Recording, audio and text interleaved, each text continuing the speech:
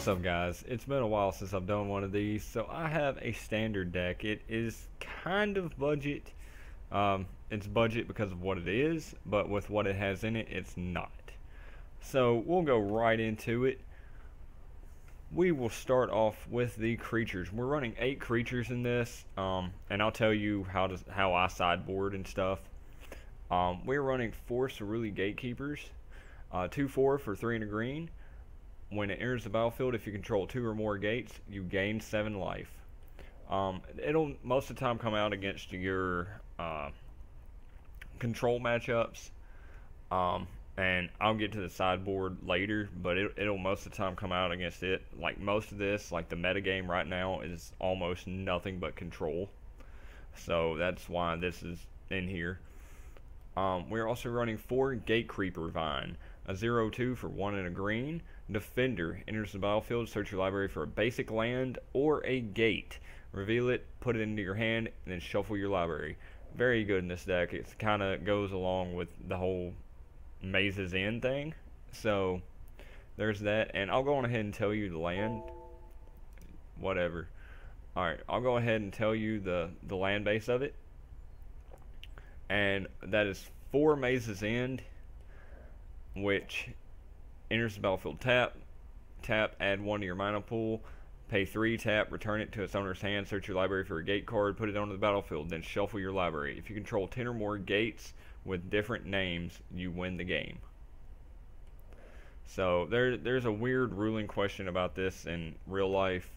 Somebody was telling me about the last Star City dude had 10 gates out the turn before, but apparently you don't have to have out Maze's End to win, which makes no sense to me. But just if y'all are confused about that, ask a judge, Star City judge, whoever, call wizards, whatnot. So there's that. And then we're running 2 of each Guildgate. You kind of know, you understand that. So I'm not going to go through the names or nothing. Alright, then going on to sorceries. We're running 4 Supreme Verdict, 1, 2 white, and a blue. Can't be countered, destroy all creatures. Very good in a fog deck. I kind of wish we still had Terminus because of this deck, but it happens.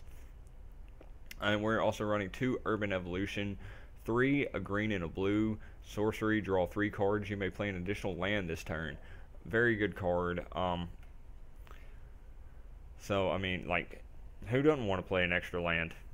I mean, I do. And running on to the instance, here's all our fog effects. We are running 3 Aetherize, 3 in a blue, instant, return all attacking creatures to their owner's hand.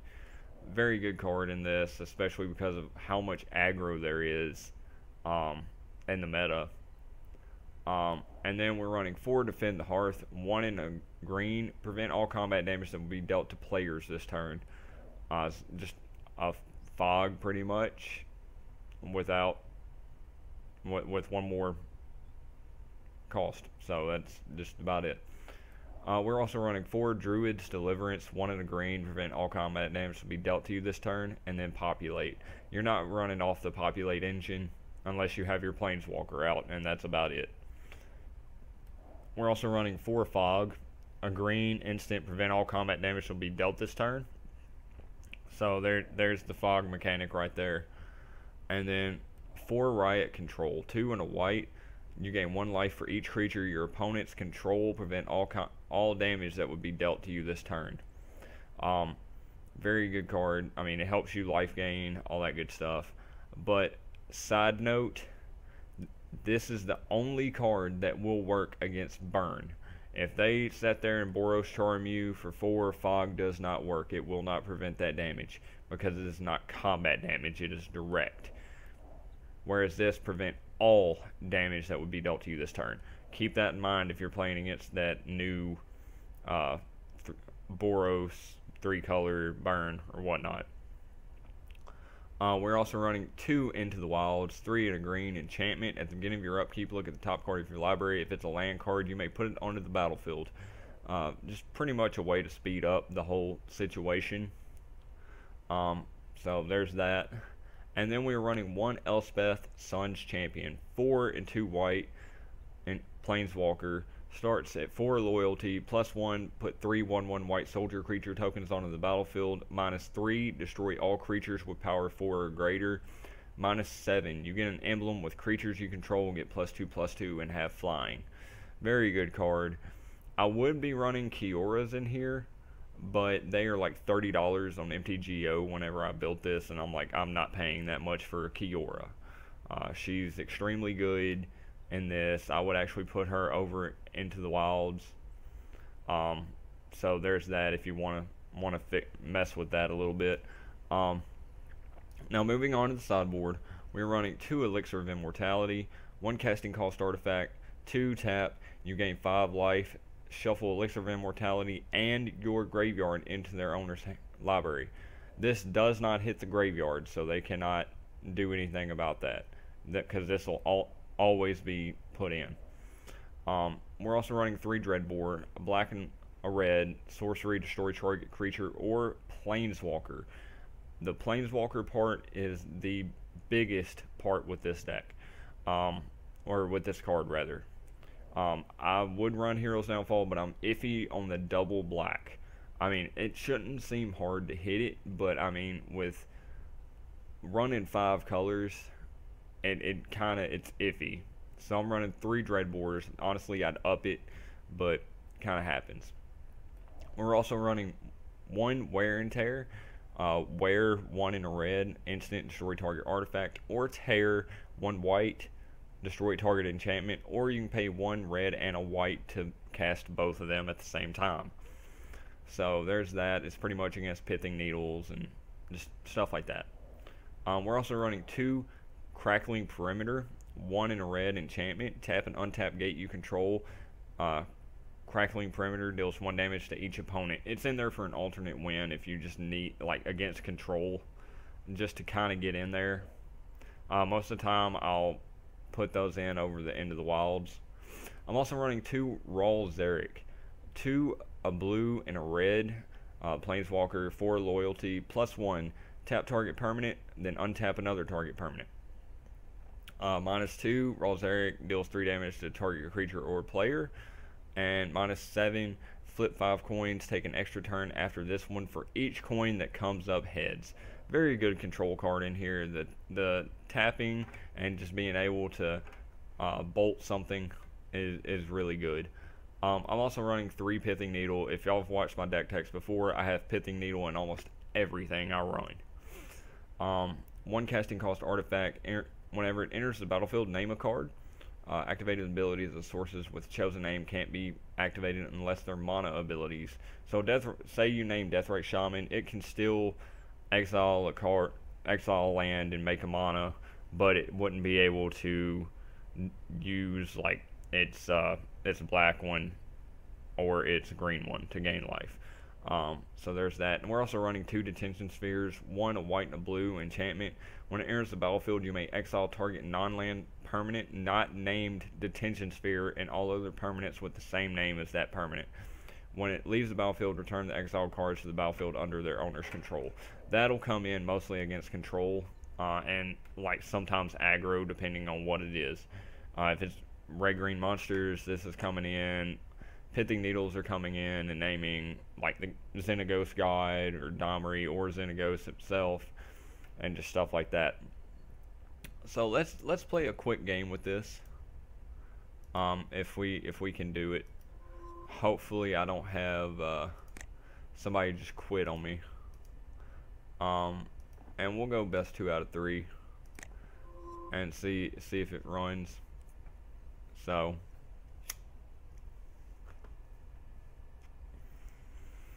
but hopefully y'all will enjoy this deck. It's kind of budget, but because of the Elspeth, it's not. And same thing with Ral Zarek, and that is really loud in my ear. So, yeah. I don't think we mulligan. No, I wouldn't like to mulligan. Oh dear God, that is very loud in my ear. And I can't turn the volume down. Awesome. So I'm sorry if it's really loud for y'all. So We're going to play our Guildgate and just kind of get in there and just kind of set everything up.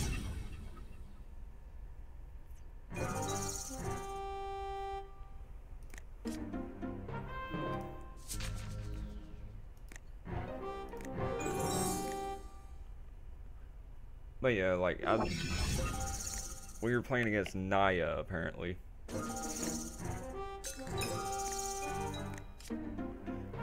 Going ahead and get the Gruul Guildgate out there. And then next turn we'll start playing the Maze's End.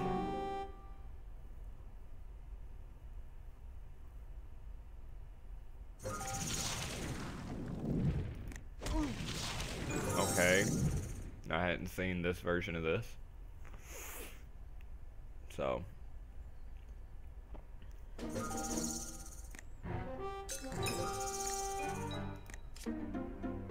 Go ahead and play our Maze's End.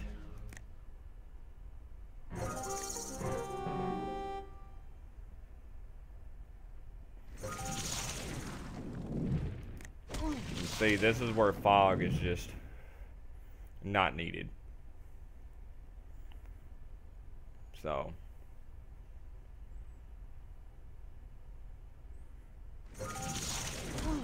And I have a feeling he's just gonna like end up winning this.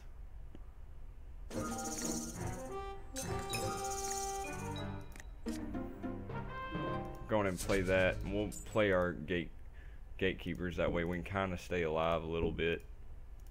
This might end up being a very bad matchup for us.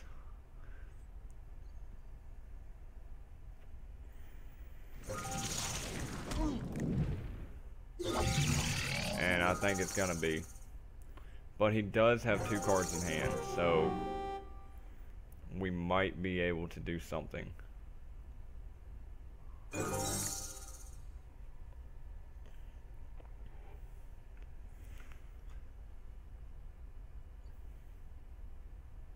I hate playing against Burn so much.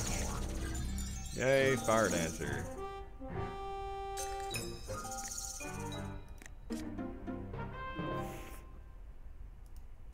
We'll play that and just... I don't know. We'll go ahead and play our big thing.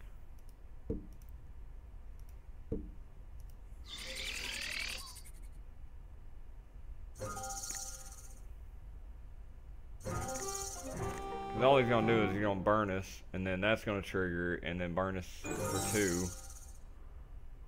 So this might actually suck for us. 3. Okay, you got a Reckoner, that's completely fine. Okay, let's see if we hit a land.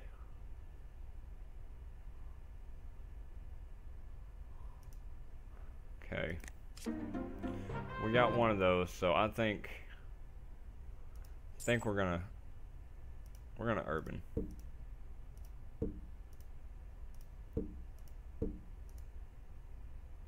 Let's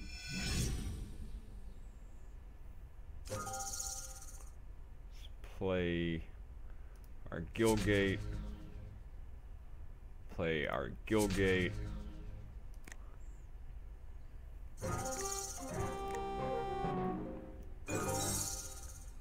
We got 6 out right now. I will definitely take 3. Which I should have blocked that, because it would have been 2 instead of 3. And then, yeah. Well, play mistakes, so we're probably losing this one anyway.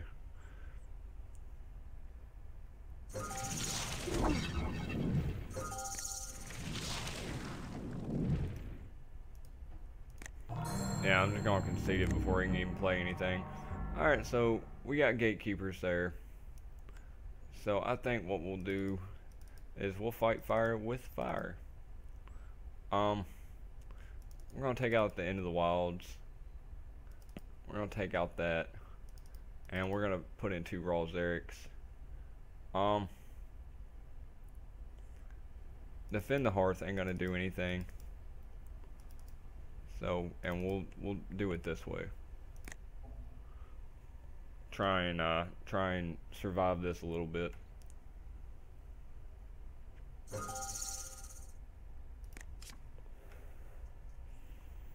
That don't seem good. But I'm not gonna mulligan it.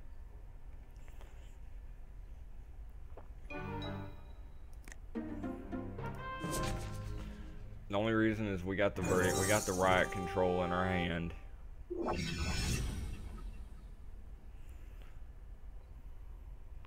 So hopefully everything will go okay with this.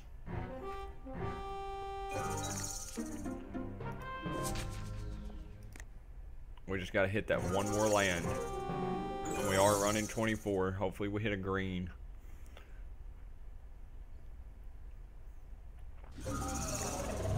Thought sees me, buddy. He's gonna take the verdict or the Dreadbore.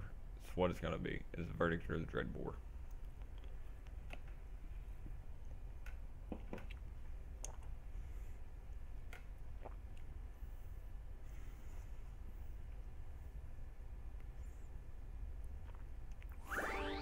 Oh, he's gonna take the Riot Control. Obviously he knows. We did hit a Rakdos Guildgate, so it'll be okay. Hopefully. We're set up for the Dreadbore.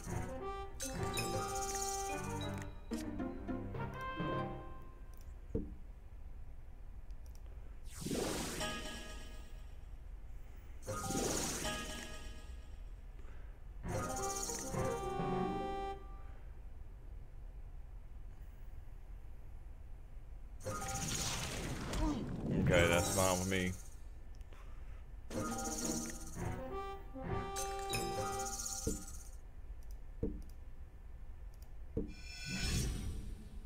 Skull crack me, that's fine. Still gets shuffled.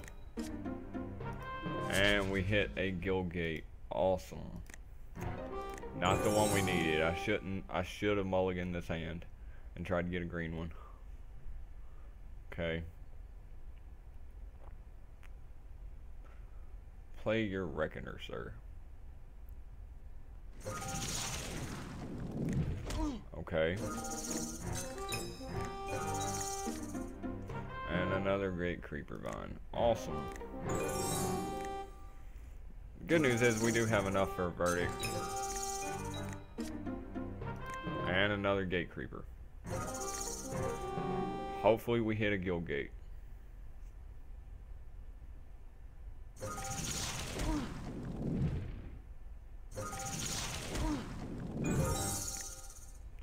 Does he have it?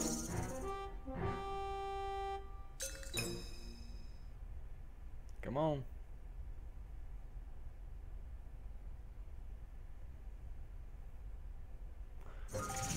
Lightning strike. And shot. See, that's the only really bad matchup you'll have, is that. And letting y'all know the burn is big on MTGO right now, obviously, because who doesn't want to play cheap shit? I mean, I do.